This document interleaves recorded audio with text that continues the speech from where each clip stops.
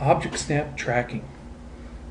Object snap is a form of auto tracking, and auto tracking uses alignment paths and tracking vectors as these drawing aids.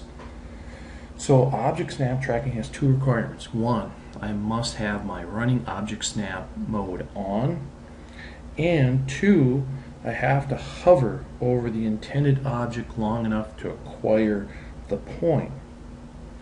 In this example, I want to locate an existing line that is perpendicular to this line at the midway point of the line, and I want it to be a certain distance, let's say.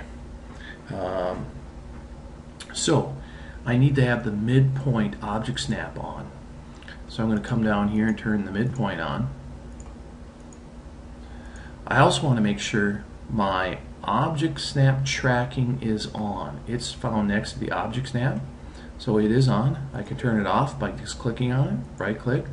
I can also right click on it, go to object snap tracking settings, and making sure this is on, and I can see my midpoint is on too. So what I like to do is I want to start the line command, and I need to locate my midpoint. So I am going to find the midpoint, and I'm going to hover over it, and then I'm going to move the crosshairs away,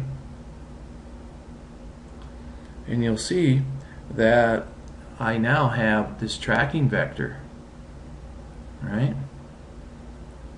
And I get the tracking vector when I move the crosshairs away from this item. Now I want to use direct distance, so I'll go direct distance of, let's say, 2 inches, and now I can come back here and select on my perpendicular, and that's not on right now, so I can do a shift right click and turn on my perpendicular, and bam, it creates a line perpendicular to the existing line that is exactly 2 inches long. Alright, so that's one way we can use this. Let's do another example here. Let me slide this over a little bit, and I'll draw two lines.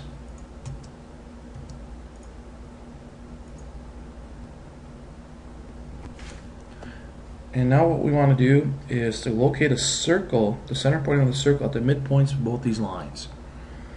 So I'm going to start with the circle command. I'm going to come over here and hover over that, and I'll hover it long enough to get that tracking vector going on. Next, I'm going to come down to the next line, find the midpoint. I'm going to hover over it long enough, and I'll hover over it. I'm going to, a little finicky, hover over it. There we go, till we get that tracking vector going on. Now you'll notice over in the left line there's a little green plus sign. That means it's acquired that point. As I move up, it finds the two tracking vectors. I just click, I drag out, and I make my circle. Let's say I want to go 0.25, I hit enter, and there's my circle. That the center of the circle's at the midpoint of this and the midpoint of that. So these are called object snap tracking, and it has to have my object snap turned on, and I have to hover over the acquired points long enough for me to acquire them.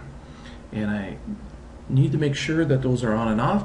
I can turn these things on and off. They annoy you, like when you're drawing sometimes you might want to have them off, and other times you might want them on. But by default, they're on.